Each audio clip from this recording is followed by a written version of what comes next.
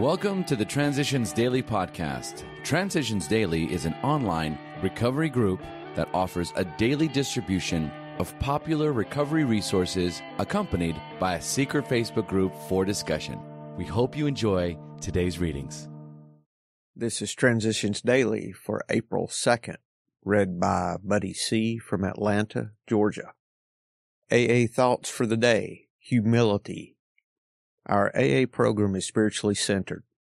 Most of us have found enough humility to believe in and depend upon God. We have found that humility by facing the fact that alcoholism is a fatal malady over which we're individually powerless. Language of the Heart, page 7. Thought to consider. Humility is not thinking less of yourself, but thinking of yourself less. Acronyms. Yet. You'll end up there.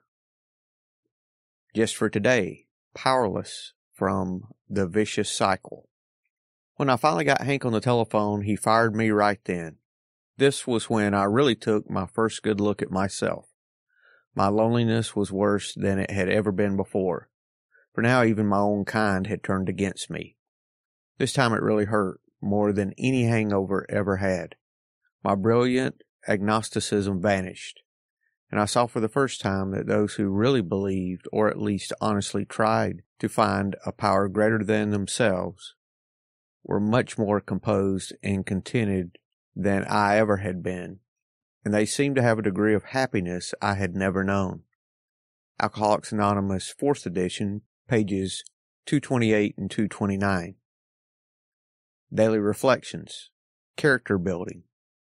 Demands made upon other people for too much attention, protection, and love can only invite domination or revulsion. 12 and 12, page 44.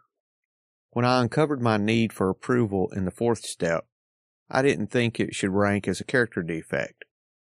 I wanted to think of it more as an asset. That is, the desire to please people. It was quickly pointed out to me that this need can be very crippling. Today I still enjoy getting the approval of others, but I am not willing to pay the price I used to pay to get it. I will not bend myself into a pretzel to get others to like me.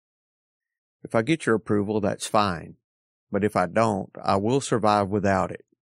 I am responsible for speaking what I perceive to be the truth, not what I think others may want to hear. Similarly, my false pride always kept me overly concerned about my reputation. Since being enlightened in the AA program, my aim is to improve my character. As Bill sees it. When I was tired and couldn't concentrate, I used to fall back on an affirmation toward life that took the form of simple walking and deep breathing. I sometimes told myself that I couldn't do even this, that I was too weak. But I learned that this was the point at which I could not give in without becoming still more depressed. So I would set myself a small stint. I would determine to walk a quarter of a mile, and I would concentrate by counting my breathing, say 6 steps to each slow inhalation, and 4 to each exhalation. Having done the quarter mile, I found that I could go on, maybe a half mile more, then another half mile, and maybe another. This was encouraging. The false sense of physical weakness would leave me, this feeling being so characteristic of depressions. The walking and especially the breathing were powerful affirmations toward life and living and away from failure and death. The counting represented a minimal discipline in concentration to get some rest from the wear and tear of fear and guilt.